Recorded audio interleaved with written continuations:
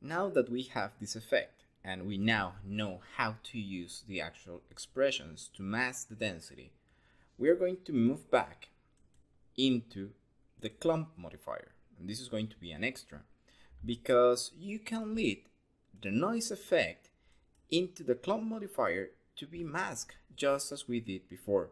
And also you can mask not only with a map, but you can also mask with an expression.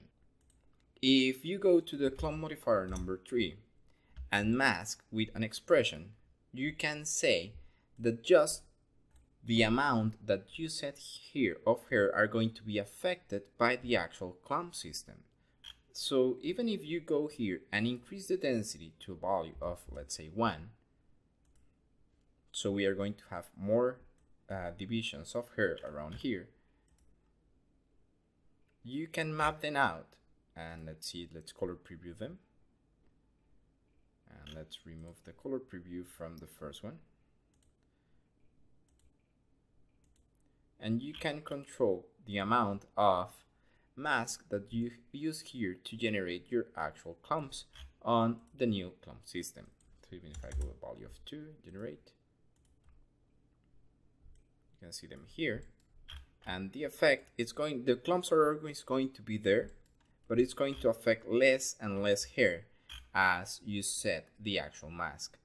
This is going to be quite useful if you want to affect and to have a different effect. You can see here how the partition works, and it's giving me a nice blend between all the details, and it's much more easier to control and give me a more natural effect now that I'm using everything for controlling here.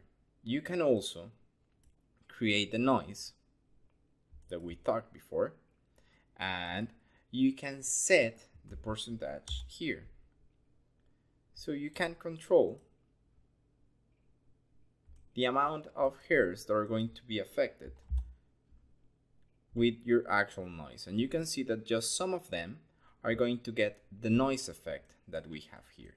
So this is another way to control and to mask and to have just some effect on some of the clumps and not on all of them. So you can actually control the actual effect of clumping on some of the clumps, and this is going to add you another level of defineness or definition that is going to help you a lot to have this effect where you can actually see the clumps that are more or less affected.